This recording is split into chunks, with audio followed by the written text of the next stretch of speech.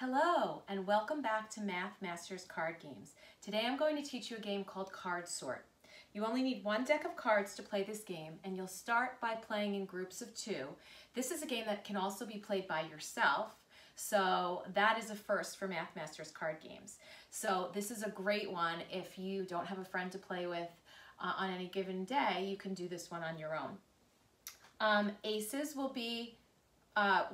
count as one, and you're going to remove all the picture cards from the deck. We won't be using them at all. Now I'm going to teach you how to play Card Sort. Okay, so for Card Sort, this is how I want to sort out my cards, just in one long line like this, where you can see a whole bunch of them. Aces are equal to 1. We are not using our face cards here, the jacks, queens, and kings, but they're in here sort of just to make the game a little more challenging, because you have to see in between all of them where the other cards are.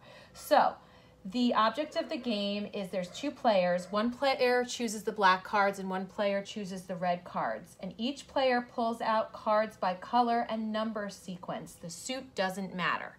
So the player who chooses red might say, okay, ace is my 1, then 2, then 3, and they would keep going up till 10. And at the same time, the other player who chose black is doing the same thing. So maybe they see an ace as a 1, so they take that out and they put it there, but they don't see a 2 yet, so they take out their 3 and their 4, and they keep going. And then once they, find the 2, they can find their black 2, they can fill it in there.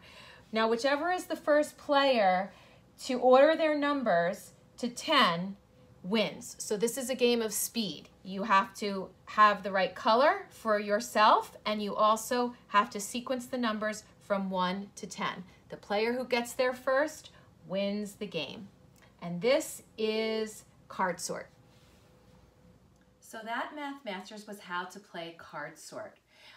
When you're ready and you would like to move to a more advanced version, you can play in a more advanced way with up to 4 players. You can make it even more difficult by saying you need to order your numbers by suit and number instead of one or the other. And again, the goal of the game, the person who wins, is the person who is able to order their numbers from 1 to 10 first. If you're playing by yourself, you win whenever you order your numbers from 1 to 10. So there's different ways to vary this game.